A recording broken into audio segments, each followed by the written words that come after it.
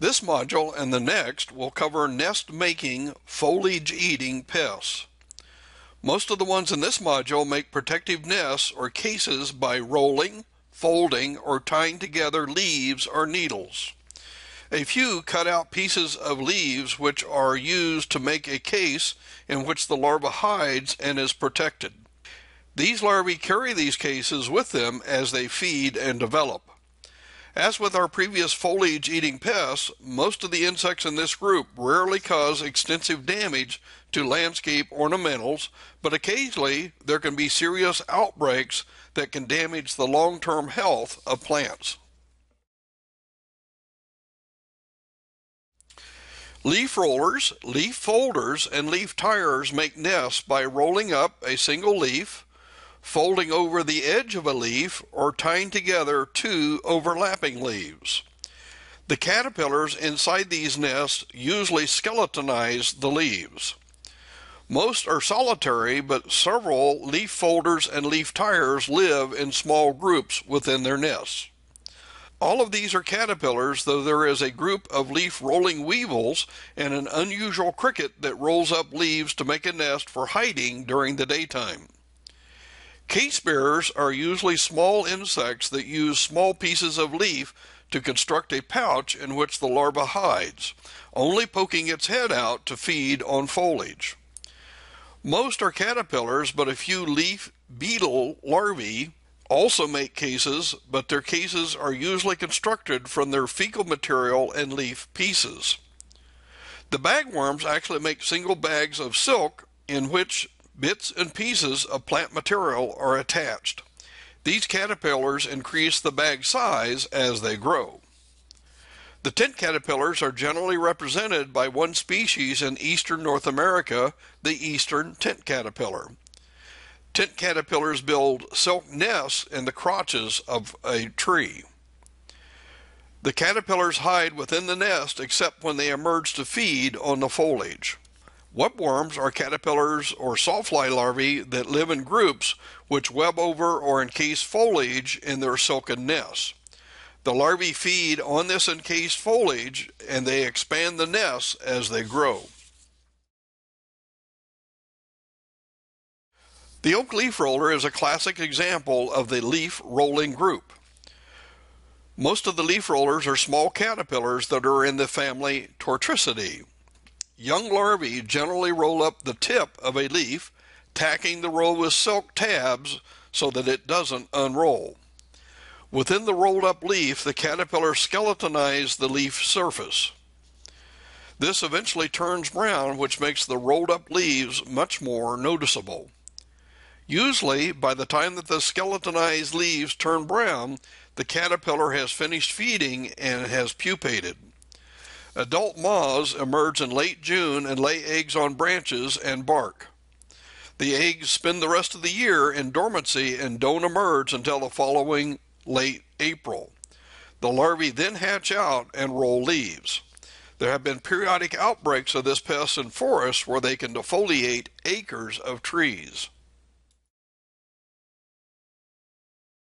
While there is a single moth called the fruit tree leaf roller, there are dozens of similar tortricids that commonly attack apples, including ornamental crabapples. While they are called leaf rollers, most of the larvae simply tie together expanding leaves in an irregular manner. It's kind of a rolling, folding, and tying procedure. Every few years, they can be very numerous and can cause considerable damage to new foliage of fruit trees. However, this is quickly covered up by additional foliage, and by midsummer, there will usually be no evidence of their activity. The larvae are generally green, but ones with brown head capsules or brown bodies are some of the similar species. The moths are typical tortricid moths, being less than a half an inch in length. As stated before, there are lots of leaf-rolling caterpillars that can be encountered on ornamental plants. Here are some examples. One is on gray dogwood, and another has rolled up a leaflet of a hickory. Dwarf Fothergilla has been increasing in use as a foundation perennial shrub because of its flowers and fall color. I recently found a leaf-rolling caterpillar on plants in our arboretum. Typical of such leaf rollers, the caterpillars skeletonize the leaves while in the protection of their rolled-up leaves. I'm not sure where to put the pine tube moth. Technically, it doesn't roll up needles, but it does make a roll of tied together white pine needles. This pest overwinters as pupae. The spring adults emerge in early to mid-April to mate and lay eggs on white pine needles.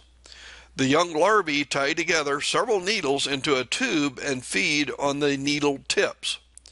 When the tube reaches an inch or so in length, the larva abandons the nest and makes a new tube to continue feeding.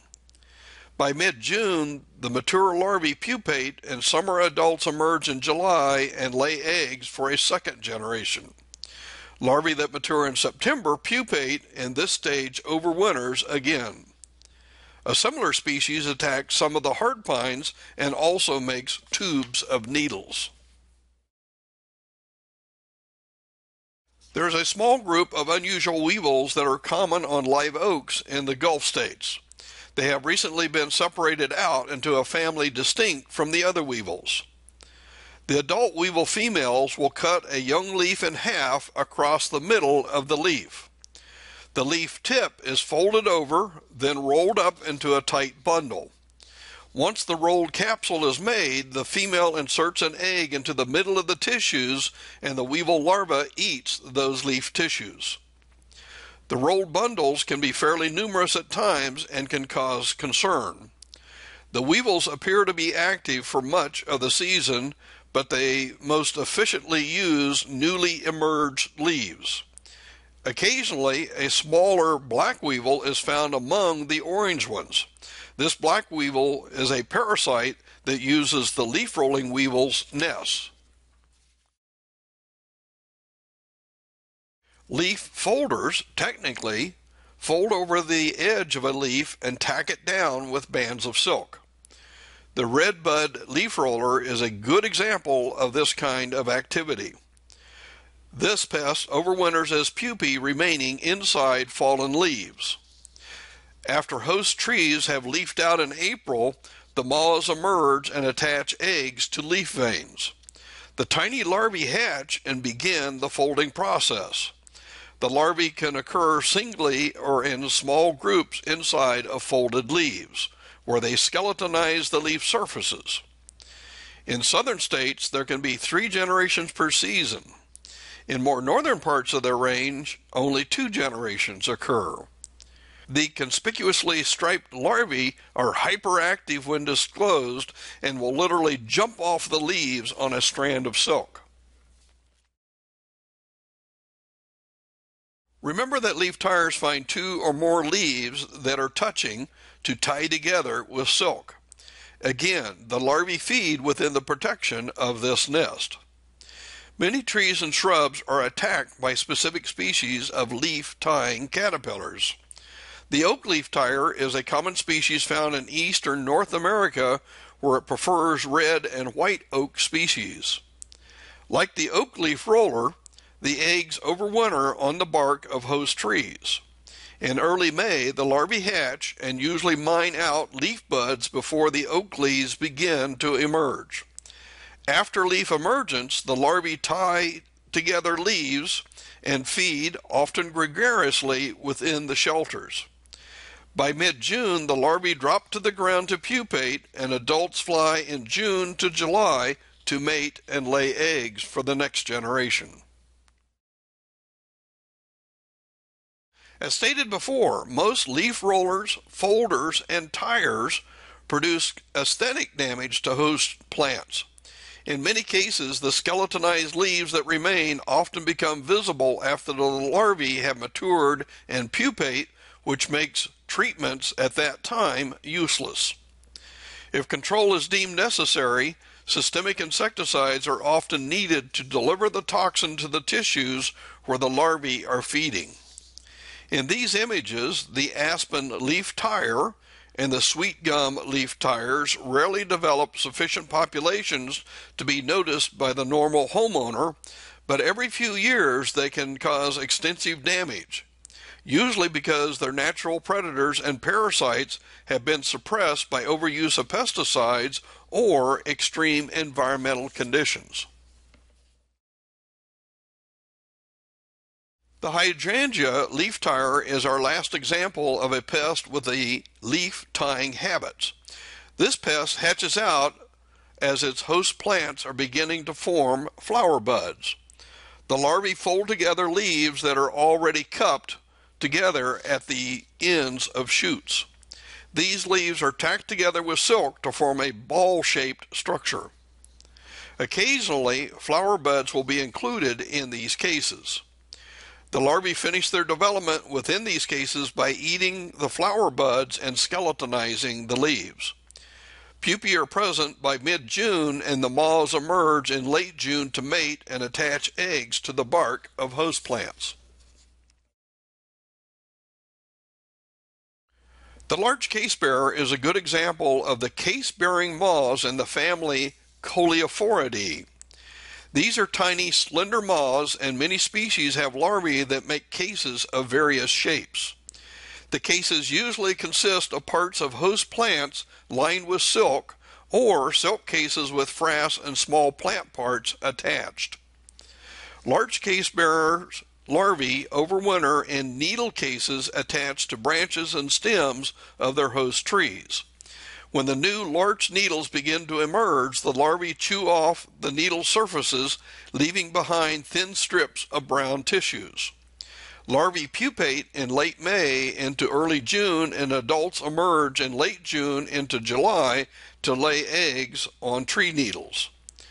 The larvae soon hatch out and snip off a tip of an expanded needle, hollowing it out and lining the case with silk. These summer larvae don't feed much, but eventually find their way back to the branches and bark, where they attach their cases to overwinter. The elm case-bearer is another small and slender moth. Adults emerge in late July and attach eggs to favored elm trees, such as American, red, and slippery elm. When the larvae hatch, they mine a little blotch in a leaf to complete their first instar. They then emerge and fold over a small portion of the elm leaf, tack this down, then cut it off. This makes a tiny elongated case with a sawtooth edge on one side.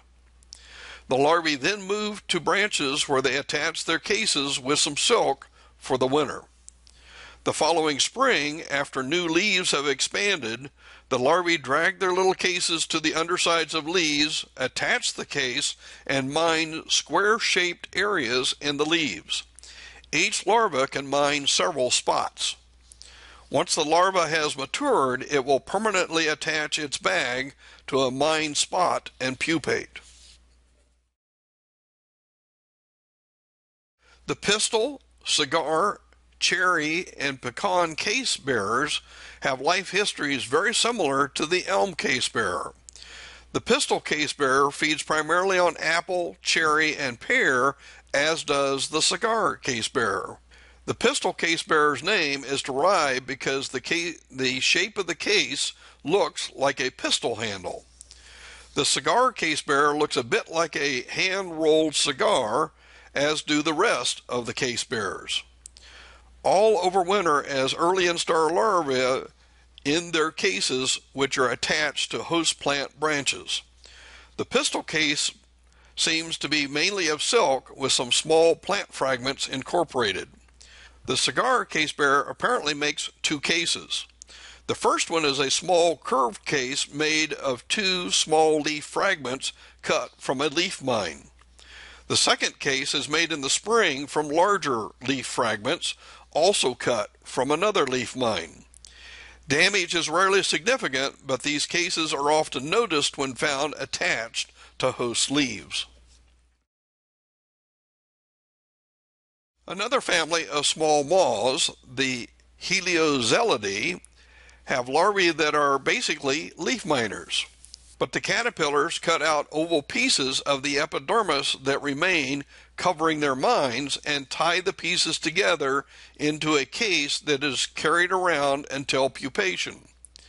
Some species drop to the ground to pupate, and others attach their cases to host plants for the winter. Most have one generation per season, but some species can have 2 generations.